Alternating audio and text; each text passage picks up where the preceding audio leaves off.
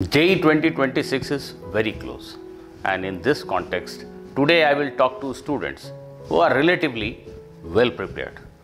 Many such students tend to lose track and perform far below their abilities in the real exam. If you do not want to be one such student, please listen carefully.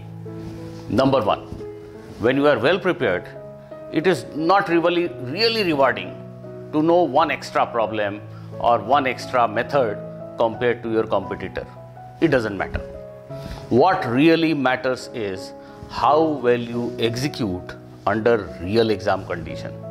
Execution is far more important than perfection right now. Number two, it is time to revise ruthlessly. Whatever you have learned till date.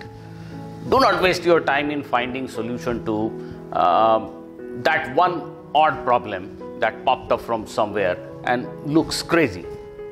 Rather go back to the topics you haven't revised for a long time.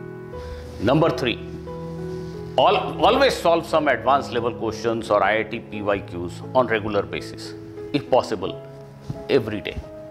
That keeps your mind active and studies remain meaningful. Don't just keep solving problem after problem on, let us say, lens maker formula just because it has been asked multiple times in JEE Main exam. You don't gain anything extra. Number four, there is no point in looking for variety of problems in some topics like viscosity, entire modern physics, maybe electromagnetic waves, or for that matter, even optics. There are limited type of problems which are asked frequently in JEE Main exam based on these topics.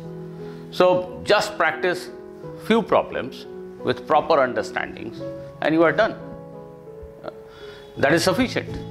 And number five, to fine-tune your exam strategy, take few randomly selected full-length papers of JEE Main and practice them under strict exam conditions. Reflect upon your mistakes and weaknesses and act proactively to rectify them. Goodbye.